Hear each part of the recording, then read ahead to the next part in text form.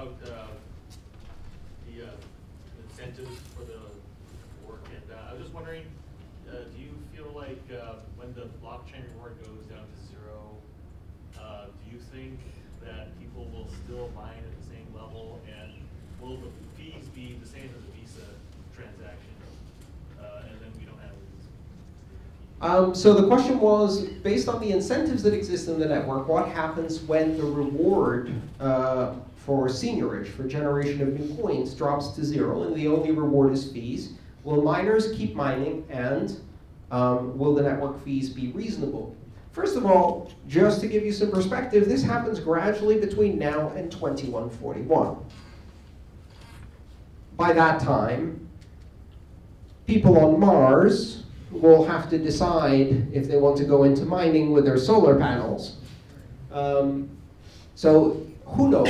I hesitate to make predictions for Bitcoin 3 months out.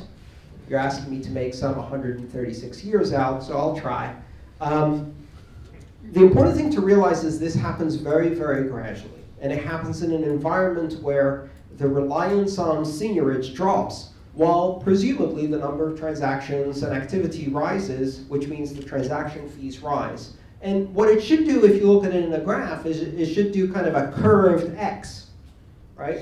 So fees go up, reward goes down. And fees go up not because fees are getting more expensive, but because you have more and more transactions paying more or less the same fee or less.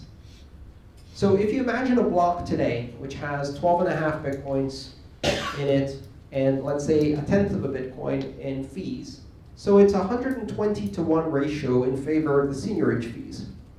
Now let's construct a block in 2141.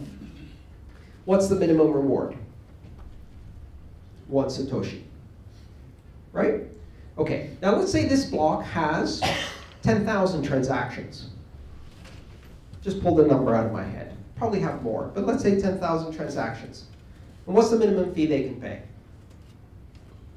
1 Satoshi, right? So if you just had the minimum issuance and the minimum fees, you'd have 10,000 Satoshis in fees and 1 Satoshi in seigniorage. So now the ratio of seigniorage to fees went from 120-to-1 to 1 to 10,000. And this didn't happen overnight. This happened over 140 years in a gradual curve. Somewhere in there, there's a crossover point. That crossover point is the day it's 1-to-1, where now miners know that for the future, they're going to focus more on fees. And that happens way before you get to 2141. So I'm not worried, because it's not going to be a surprise. This is the same kind of question that happened with the halving. What will happen when the halving happens? Well, we see this coming 4 years in advance. Everyone's prepared for it. This is part of living in a deterministic currency, is we don't have to wait until the Friday spokesperson from the Federal Reserve Open Committee meeting to come out and tell us what our interest rate is. Mining doesn't stop. Will the fees be the same as Visa? If they are, we have failed badly. Because quite honestly, the fees already for many transactions, most transactions that are above like $5 are lower than Visa. And we're getting better at optimization. If we introduce things like Lightning Network and other layer 2 technologies, if we increase the block size and do all of the other optimization and scaling things, we can do Visa. We can do much more than Visa, and we can do it cheaper.